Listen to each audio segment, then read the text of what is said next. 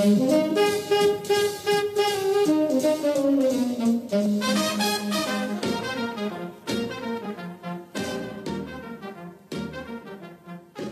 podcast is an invitation to feel and experience the souls of famous old Hollywood homes and to have an in-depth journey to the areas where they're located through interviews with longtime residents. Either you're a fan of old Hollywood and Los Angeles, planning to have a vacation, or, an even bigger step, considering a certain area for your future home. This is your opportunity to receive valuable information and insightful advice you won't find anywhere else.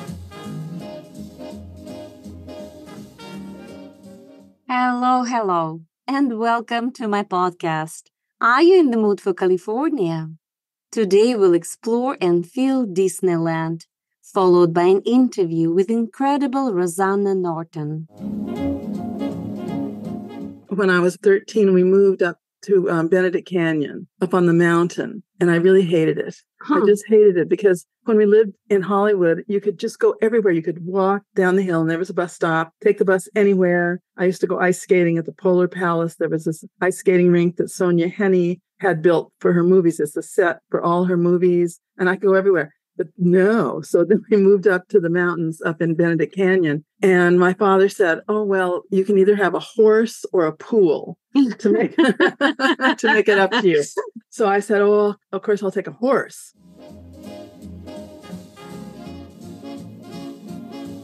Masha Korpacheva is a California-based realtor and a member of the National Association of Realtors in Los Angeles.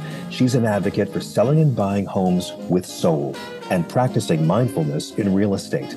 With master's degrees in spiritual psychology and linguistics, Masha brings all of her skills to work with her clients. An intuit and empath, she has touched many lives with her outstanding ability to see beyond the visible and helping to come to better understanding of issues and their resolutions. An adventurous world traveler, from climbing Mount Kilimanjaro in Tanzania to exploring the Galapagos Islands, Masha has a particular passion for the City of Angels. Having landed in this paradise and adopted it as her home, she's been sharing old Hollywood stories since 2007.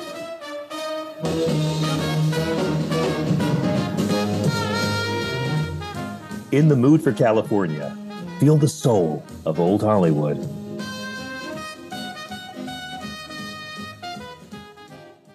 And now, are you ready to experience Disneyland? Let's step into the enchanting world of Disneyland, where the magic began over 60 years ago on a 160-acre piece of land that once thrived as an orange grove in Southern California. What started as a whimsical dream during a carousel ride in Griffith Park in the 1940s became the grandeur of Disneyland, a theme park that has cast its spell on more than 700 million visitors since its opening in 1955. The architectural metamorphosis from an orchard to Fantasyland is as captivating as the park itself. Walt Disney's vision took shape in Anaheim, where 160 acres of orange and walnut trees were transformed into the beloved Disneyland we know today. The park's entrance, marked by a tunnel and a plaque that invites visitors to leave today and enter the world of yesterday, tomorrow, and fantasy, sets the stage for the magical journey that awaits. The opening day, July 17, 1955, was meant to be a preview for invited guests, but it turned into a saga of challenges. Black Sunday faced scorching temperatures, gate crashers, sinking hills, and even a plumber's strike that led to a tough choice between working toilets and drinking fountains. Walt Disney, undeterred, delivered a dedication that set the tone for Disneyland's resilience. Amidst its challenges, Disneyland continued to evolve, becoming a trailblazer in theme park innovation. The Matterhorn bobsled ride, introduced in 1959, not only thrilled visitors, but also became the first tubular steel coaster, influencing the design of modern roller coasters worldwide. The Enchanted Tiki Room, debuting in 1963, showcased Disney's pioneering audio animatronics technology, bringing three-dimensional birds, flowers, and tiki gods to life. Pirates of the Caribbean, making its debut in 1967, remains a timeless favorite, inspiring blockbuster movies and setting the bar for immersive storytelling in theme park attractions. Disneyland's architectural milestones are etched in its history, from the Main Street Electrical Parade, adorned with over 500,000 twinkling lights in 1972, to the iconic Space Mountain coaster blasting off in Tomorrowland in 1977.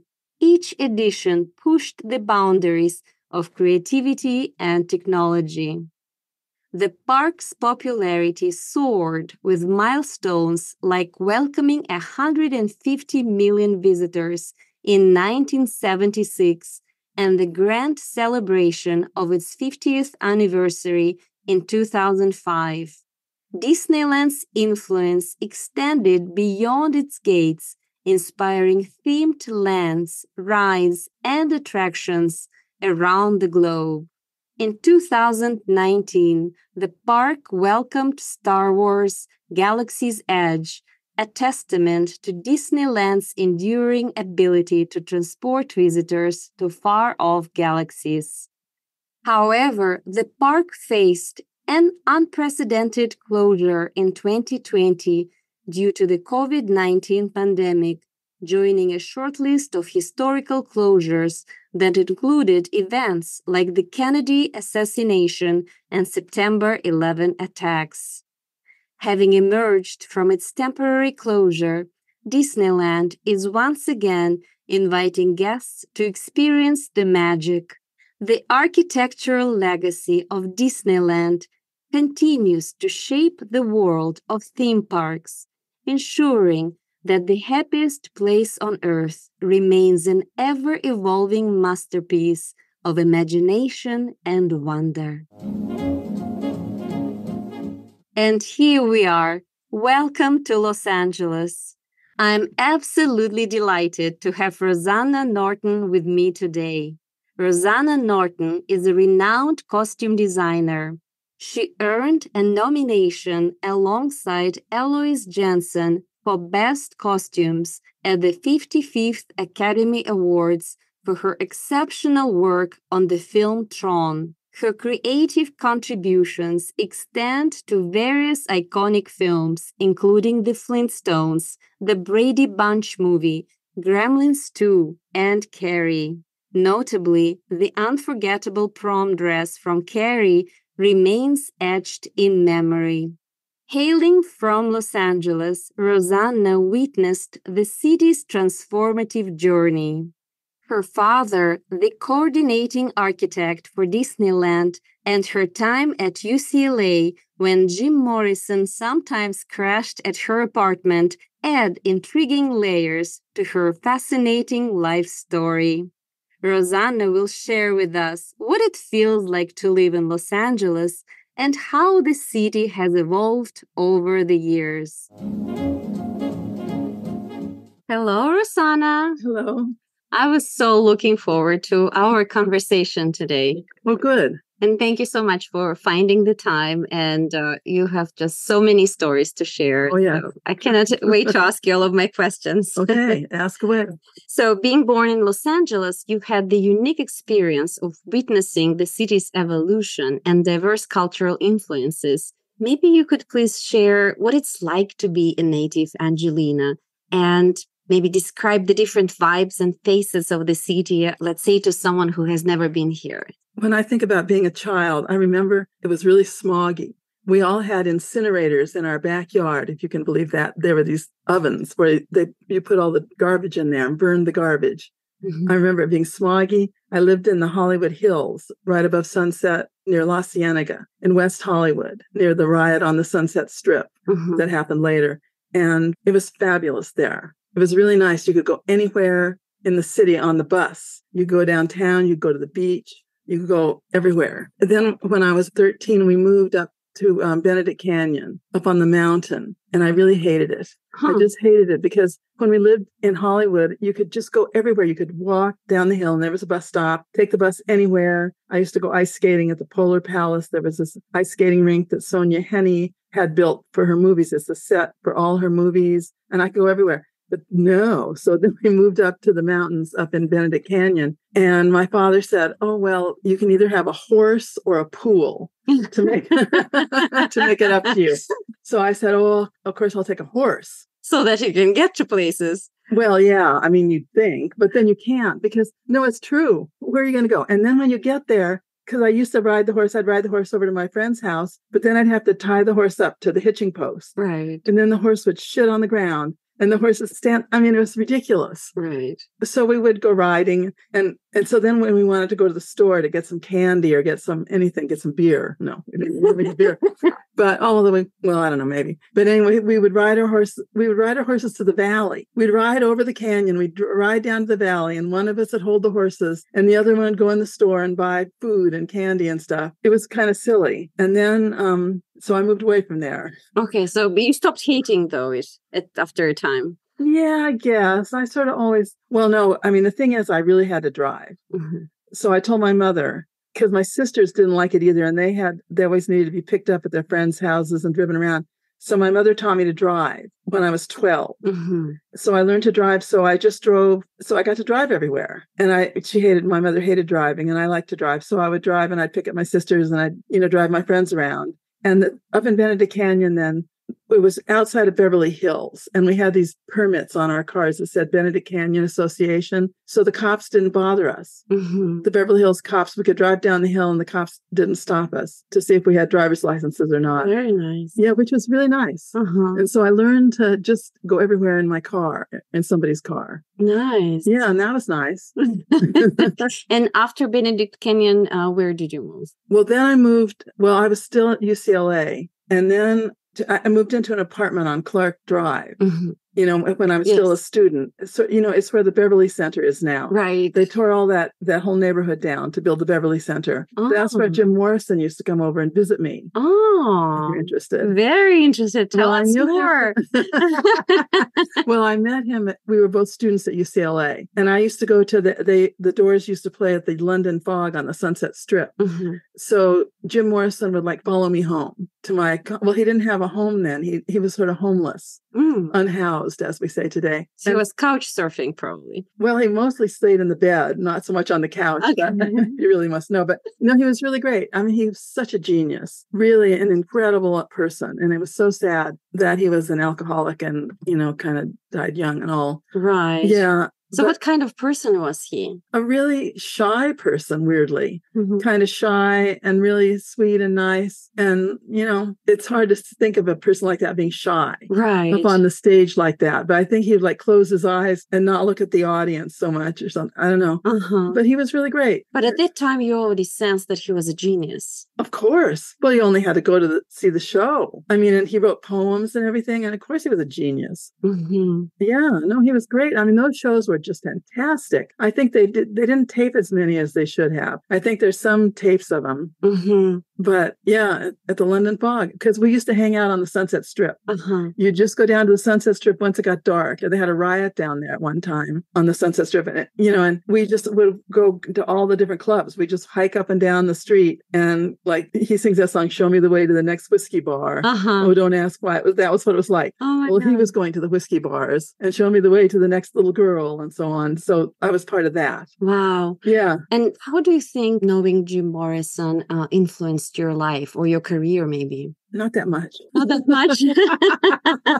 Well, I knew him, and we were friendly until we sort of weren't, and then it got kind of old. Mm-hmm. It got old, and he was a little bit, I don't like to use the word, abuse. I mean, he would get mad sometimes, and he just moody, and so, I mean, his music is great. I still listen to the music. Right. I guess that's an influence on anybody. Yes, that's the biggest I don't think he really influenced me as far as like being a costume designer or anything. I didn't know I was going to be a costume designer then. Oh, okay. So how did you come up with the idea of being a costume designer and of pursuing this career? Kind of by accident. Huh. When I was my senior year at UCLA, I met these two friends of mine. We opened a store on Fairfax.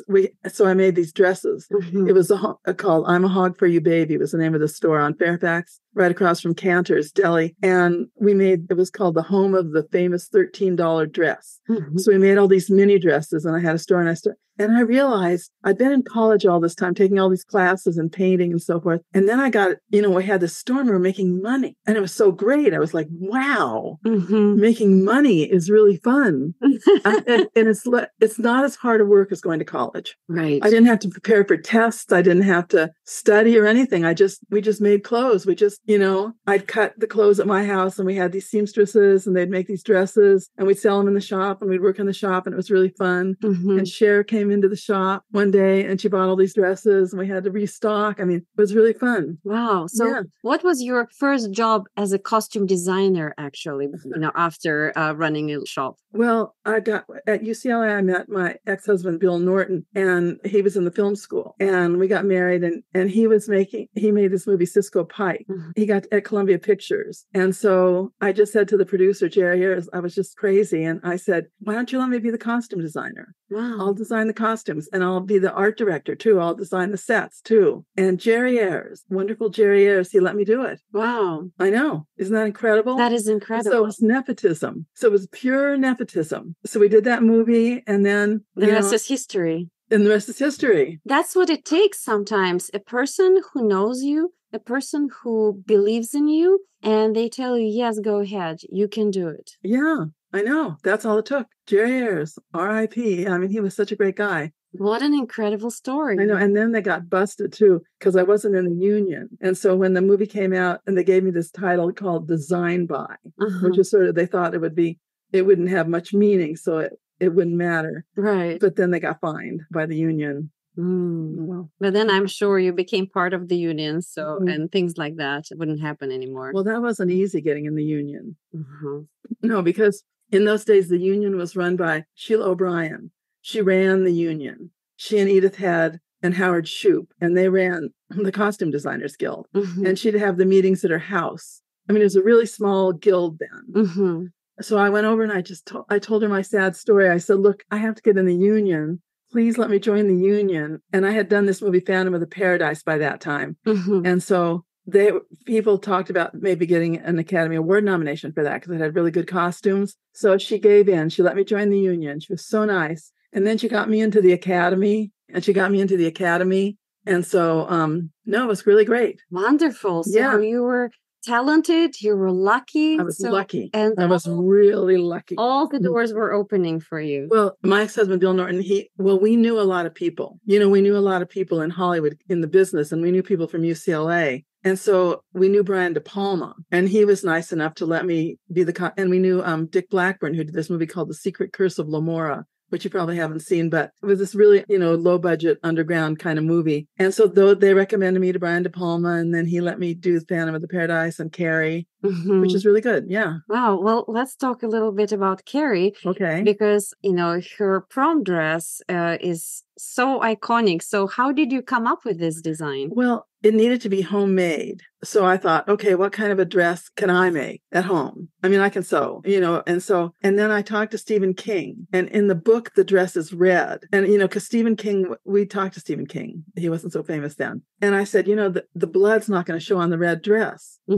Also, Stephen King in the book. Have you read the book? Yes. Carrie, yeah. And remember, Carrie is like ugly. Mm-hmm. And yet the movie's different. Well, movies are always different from books. Yes. But anyway, so I just thought, okay, a pink dress will be nice and it'll show the blood. Right. And it'll look homemade. Mm-hmm. And we only had 2 dresses, which was really, because the budget was really low on that movie. Mm-hmm. And so they I mean, it seems amazing to me now that they wouldn't pay for another dress. They cost like $100. Right. But anyway, I mean, I had some more fabric and I thought, okay, if it push comes to shove and we need a 3rd or 4th dress, I'll just take my sewing machine down to the set and I'll just sew another one.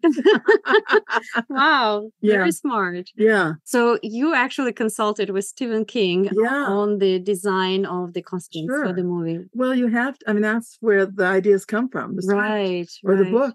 Wow. So it must have been a very inspiring collaboration. Oh, sure. Who doesn't love Stephen King? He's inspirational. So what was the most interesting thing that you were inspired by, maybe by Stephen King? Well, the book is really incredible. Right. I mean, the book is amazing. And the script, the script was really pretty close to the book. Mm-hmm. So I guess that, whenever you do costumes, it's the script. Mm-hmm. They, like in real estate, they say location, location, location. Right. In movies, they say script, script, script. Right. And that's it. Because you get a script and then you have to break it down and you figure out how many story days there are. There were 4 story days in Carrie, for example. You have to figure out how many costumes you need, who the extras are, who the cast is. Right. And then you design things around that. Mm-hmm. But like sometimes you have the script, but you don't have like the author of the script like right next to you. Usually you don't. In fact, it's funny because a lot of times I'll ask to talk to the screenwriter. Because the screenwriters, once they've written they've submitted the script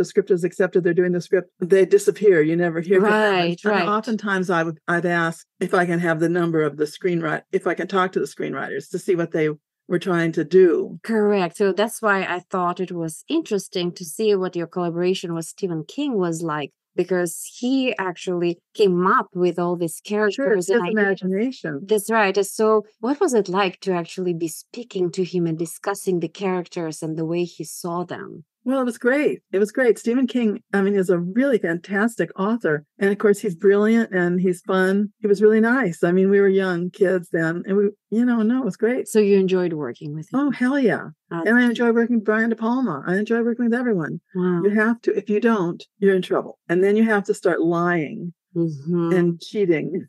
That's right. That's right. But you don't want to do so much. I hear you. If you can help it. But sometimes you have to lie. Am I looking too fat? No. Does this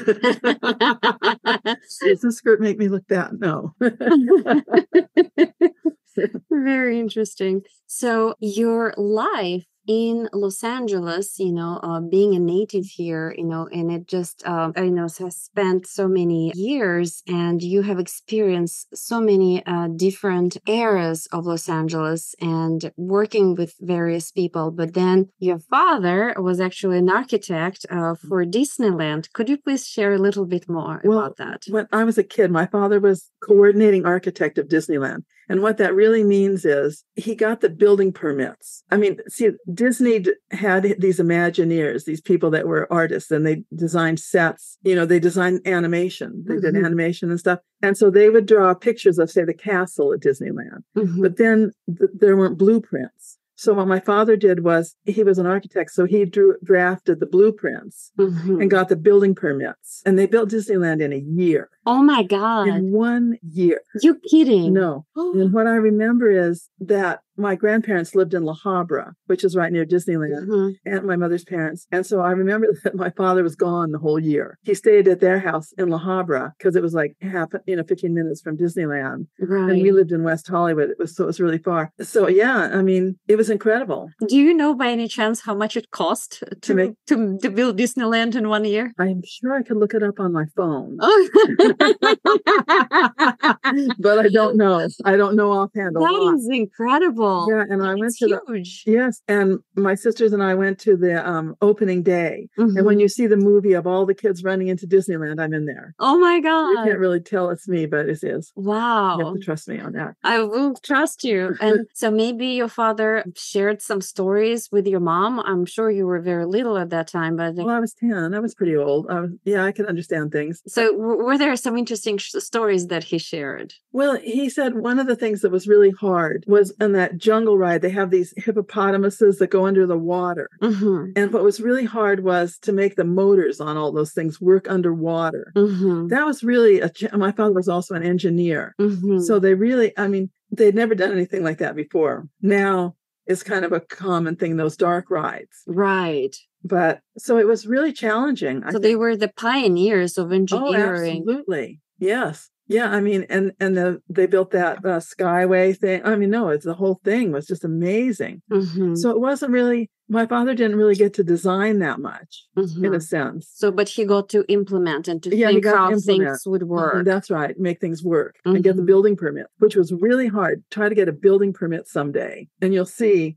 they really make you wait and the inspectors won't come. And in fact, my father had other jobs like that. Mm-hmm. Like on the Ocean Park Pier, he inspected, he worked for the building department ultimately because the building department, they knew him from Disneyland. And so they hired him to become a building inspector. Mm. So then he would inspect things like other amusement parks and things like that. So it's kind of weird. Very interesting. But did he enjoy his work? Oh, yeah. Oh, he loved it. Oh, yeah. He loved it working. So you never aspired to be an architect or an engineer yourself? Couldn't be an architect. It's, no, I would love to be an architect, but it's too hard. You know what? I could do it now because I have this phone and I have this laptop and I have this computer. Because now they do everything, nobody does like big drawings on a drafting table anymore. Yes. No, I would love to design buildings. It would be great. It's not too late. Well, you're all about design. That's wonderful. It's a similar thing.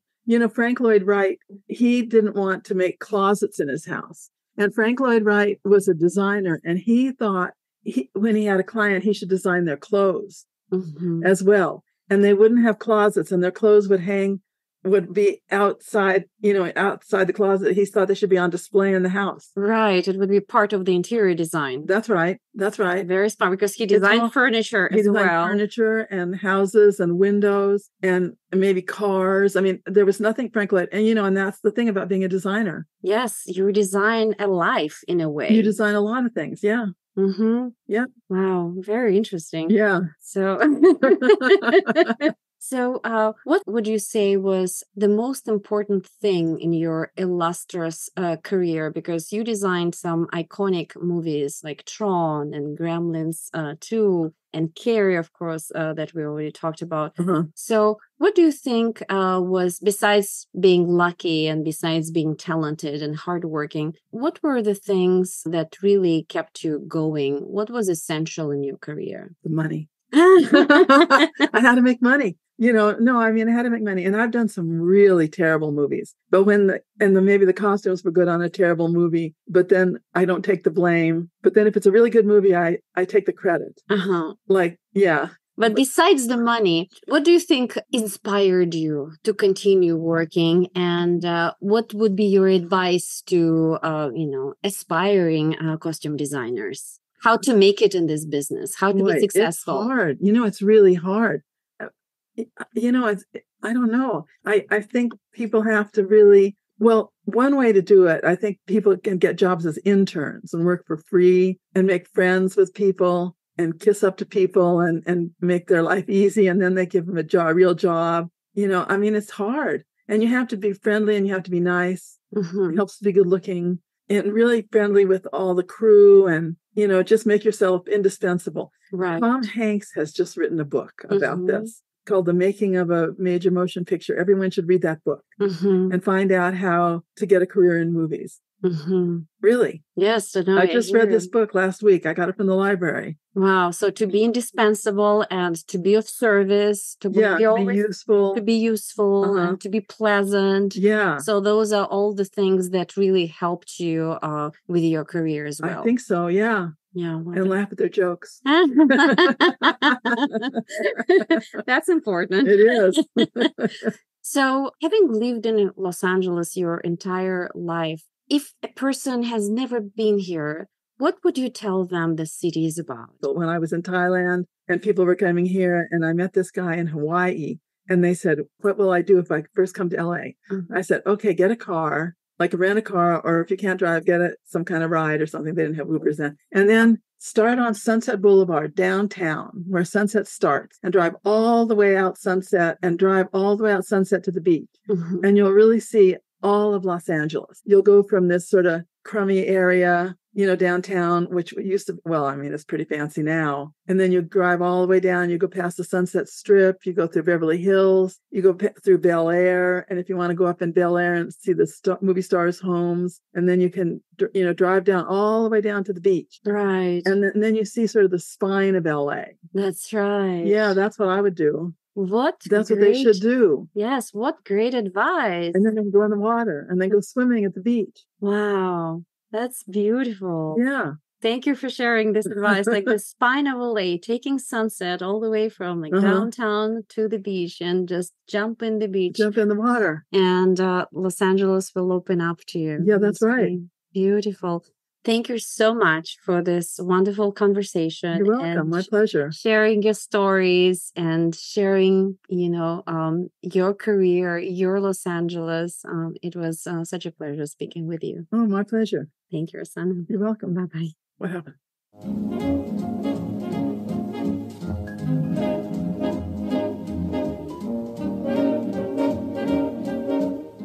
Thank you very much for tuning in to feel and experience Disneyland and a conversation with my special guest, Rosanna Norton.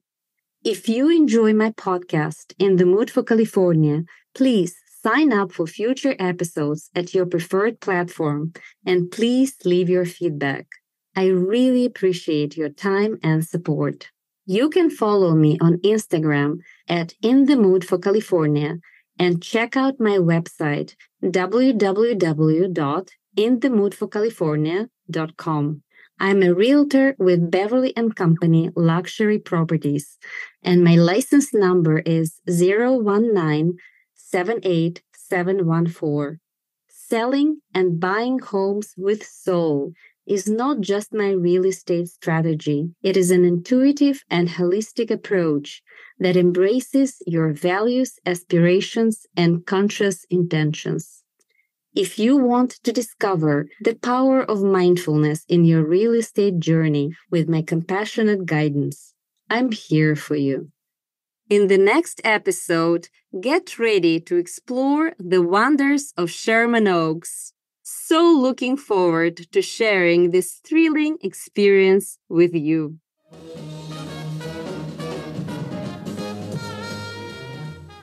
In the Mood for California, feel the soul of Old Hollywood.